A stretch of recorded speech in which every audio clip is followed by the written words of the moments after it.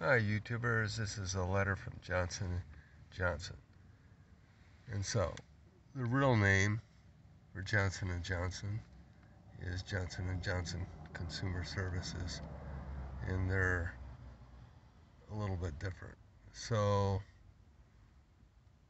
that's the party that does the refund. They get this information from you and send you this letter, and it says 45 CFR Part 164 permits disclosure of patient information for public health activities, such as adverse event reporting, without the patient's authorization.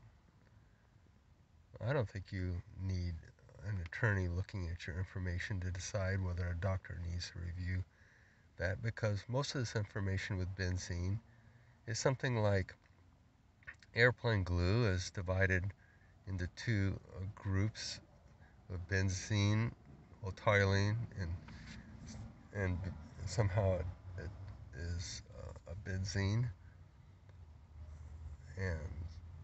and some other psychogenic that the benzene hits the brain and it causes problems. That's why that's pretty much not allowed in California. And you scroll down here a little bit. So we see this form here.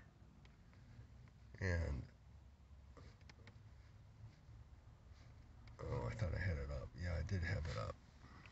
So, now I'll come over here and try to read this form. It's a lot of information. So, an attorney supplies this information. They thought this form is adequate. It's not a medical doctor. So, it's Consumer Questionnaire Adverse Event Reporting. Reply to Pennsylvania.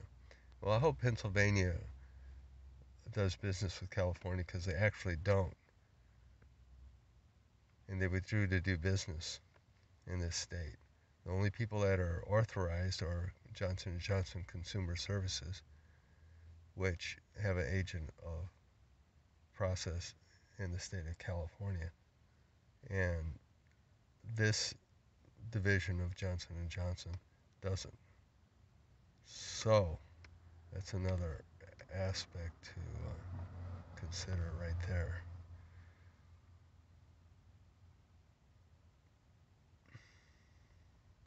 But it's reasonable. You know, alcoholics have flushing of the skin, uh, other medical conditions, and looking for excuses to add benzene. Like O'Reilly's, they add a small amount of benzene to their brake cleaner, and most garages don't like them. So I wouldn't buy that. And for instance, cigarette smoke.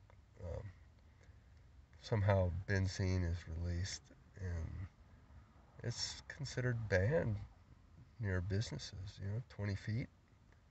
Well, anyway, some thoughts for you, and hope you guys don't ever have to deal with anything like this, because something you don't want to deal with. And get an injunction is the preferred way if you ever get a letter like this at your medical office and they ask information.